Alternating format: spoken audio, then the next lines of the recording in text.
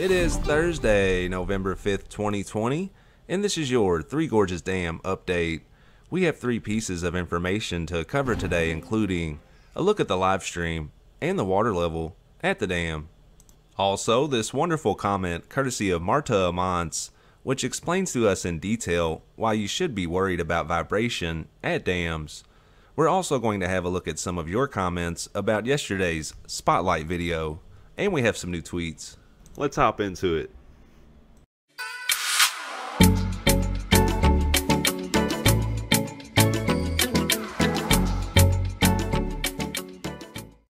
And a brief caveat before today's video. While researching for these reports, I come across information from various sources. Just because I decide to include a piece of information doesn't necessarily mean that I agree with it. I like to let you decide for yourself. Moving on. And I hope everybody's doing okay out there on this beautiful Thursday while we're still awaiting the election results. I think someday I'll look back and tell my grandchildren, you know, your granddaddy was alive when this election started. No, I'm just joking. I'm just getting ready to go FedEx and Abacus to make sure they can tally up these results. Okay, let's get on with the live stream at the dam first. And everything seems to be operating okay with the spillway angle camera today. And now a look at the side angle camera. It's still buffering today. Moving on to the water level.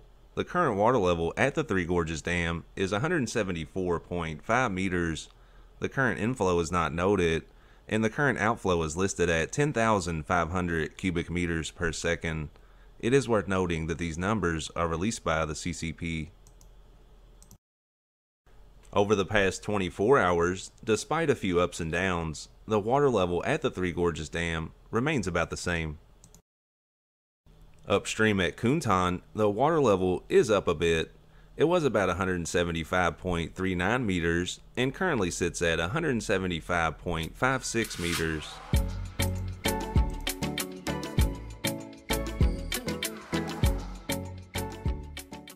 After yesterday's video, where we discussed the debris and how to possibly clean it up, Marta Amance was kind enough to leave us this follow-up comment, which provides us a lot of information and gives us many things to think about. I doubt we shall ever know all that much about the dam. What we do know is the 34 turbine generators, 2 generators are used to supply the dam operations only, generate an appreciable increase in vibration when all are turning.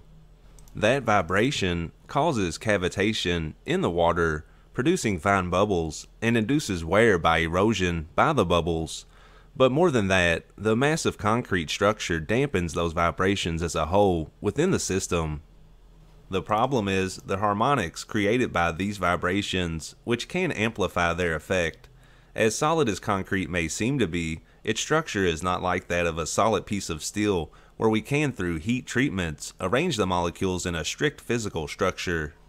Vibration encourages concrete to crack, and once any moisture enters those cracks, no matter how minute, it expands and contracts with the increase or decrease of the temperature gradient. Concrete also wicks up water. This is why on a concrete house foundation slab or perimeter pour, one must use treated lumber for the sills of the wood framing. It is not unusual for water to travel to the top of a 2-foot high perimeter foundation.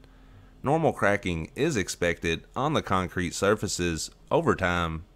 Now for the bad part. We have information that parts of the dam, not the entire structure, have moved downstream by several millimeters. Why would this be troubling? The movement induces an accelerated cracking in the concrete structure, and the reports of inadequate steel reinforcement and placement. Normally the main cause of failure in a gravity design would be the movement of the base. Given that the base rests on a 30-degree upthrust east to west in height, and the layers of rock are of limestone, marlstone, and shale, all very porous rock and conductive to water channeling.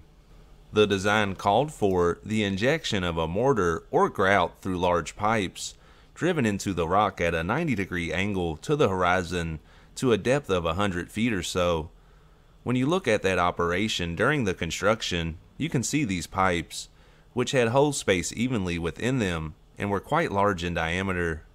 I would think that the driving of the pipe would have resulted in a great amount of subsurface fracturing, but the forcing of mortar or grout would infiltrate those fissures and cavities.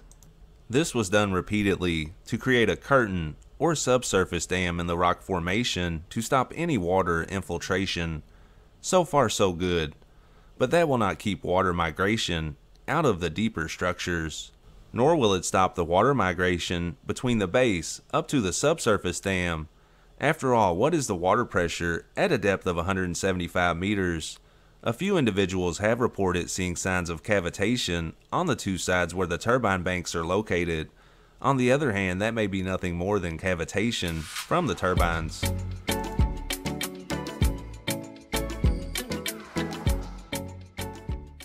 Finally, the question of what if the water level behind the dam rose to a height of greater than 186 meters? Would the increase in pressure of the water against the dam be enough to compromise it? For that, you would need to ask a civil or structural engineer, and he or she would need a wealth of information before answering. I honestly feel like I'm learning more from the commenters than I have from scouring Google for the past several months. Thanks again for sharing that with us, Marta. And if you happen to catch yesterday's video, we was discussing this spotlight or spider web on the camera at the dam, and a few of your comments were pretty interesting. The first one's courtesy of Alp. I'm sorry to disappoint people about the spotlight shining on the right hand side of the dam. The movement to me appears to be that of a leaf or insect stuck in a spider's web moving around in the wind. The image is out of focus due to being close to the camera's lens. And thanks for the comment, Al. Jim in Michigan also said, I think the spotlight is a spider web on the lens of the camera. Dale Bratcher said, yes, it looks like a little bug got caught. Ruthless Mindset had this to say, I'd agree with a spider web as it can be still seen after dawn. Thanks for the comment, Jim, Dale, and Ruthless. So the general consensus with that anomaly seems to be something on the camera, but we'll keep our eyes open for other strange things at the dam. And now on to a series of interesting tweets and information about the Yangtze River and Three Gorges Dam.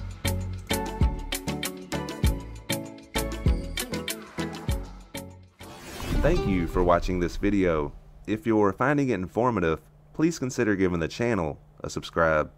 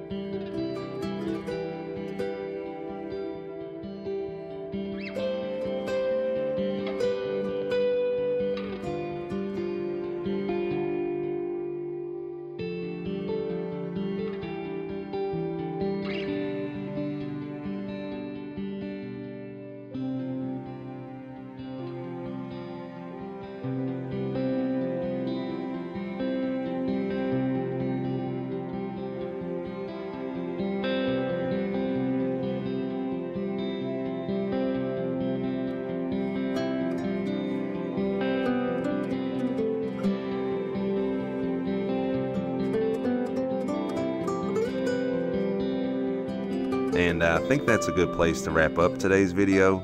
I hope that you found it informative, and check back soon for more content.